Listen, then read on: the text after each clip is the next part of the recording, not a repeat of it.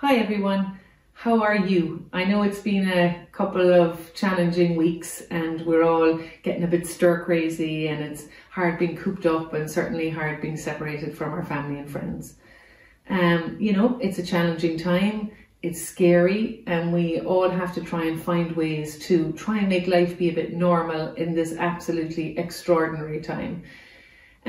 So like many charities, we've had a number of races, runs, climbs, hill walks, everything cancelled in this time. And you probably also know that for cancer prevention, staying active at least 30 minutes a day is really, really important. I think it's also important for our mental well-being at the moment. So what Breakthrough have decided to do is do something a bit innovative, and we're doing a virtual race for the month of April. So the virtual race is called The Race That Nearly Wasn't. And we're asking people to sign up to do 2 kilometers a day every day for 20 days. And you download an app on your phone very simply, and that will record your time and your distance.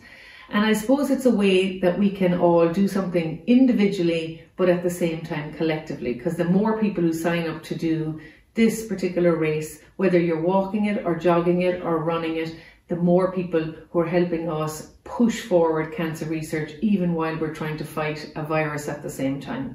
And we need to keep that going, because our goal is to achieve 100% survival for all cancers, and that work has to continue even while we're trying to fight this virus.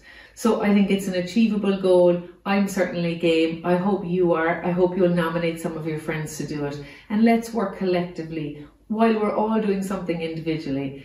The Race That Nearly Wasn't, raising funds for cancer research that won't happen without amazing people like you. So join us, we'll have great fun. I look forward to seeing the pictures on social media of you getting out there, and go to theracethatnearlywasn't.ie for more info.